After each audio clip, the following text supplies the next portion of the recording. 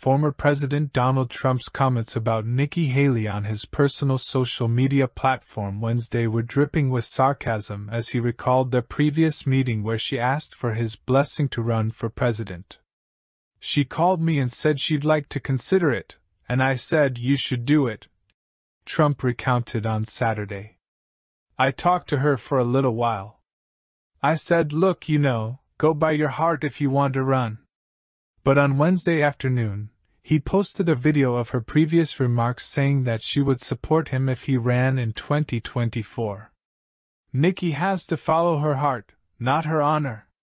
She should definitely run," he wrote. So why the seemingly contradictory message about Haley's 2024 bid? According to NBC News senior national politics reporter Jonathan Allen, Trump is clearly annoyed she said she wouldn't and is going to anyway, but it benefits him to have more candidates splitting the non-Trump vote.